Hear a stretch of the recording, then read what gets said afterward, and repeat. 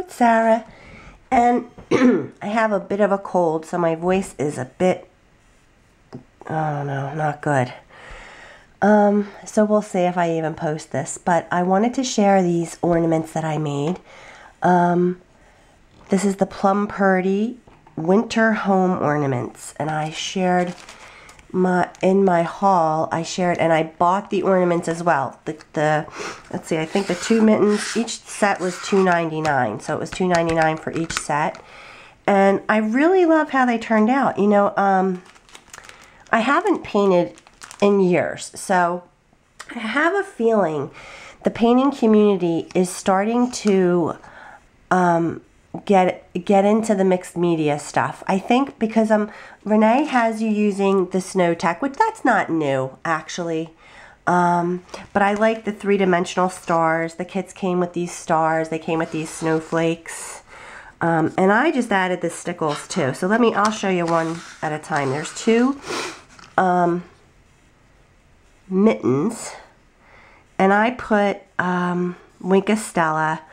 First, look, there's like a, let me see if that's, first I varnished, and then I added anything, like I put glossy accents on the berries, stickles on the star, glossy accents on his beak, and I snow-tecked, but she has that in the directions. But I did put Wink Stella on the ribbon, so you can see that shining. I just think it adds that little extra touch. I signed the backs and just hung them from some candy cane butcher's twine. Is that what it's called? Butcher's twine? This one's the blue one. It's basically the same design. He's just going the other way. And again, I just used the Wink Stella, but I did it after I varnished. I added those touches. So hopefully it'll hold up. But I mean, I am really loving adding my paper crafting stuff to the painting. It's really cool. So then this one's a little tree house, like a bird house. Tree house. It's a bird house with a cat hanging on to it. And this has a star. I actually just used the sparkle varnish, the Folk Art sparkle varnish. That's all I did to the star. I didn't stickle that. I did the heart. I just put glossy accents on the heart. And signed it again.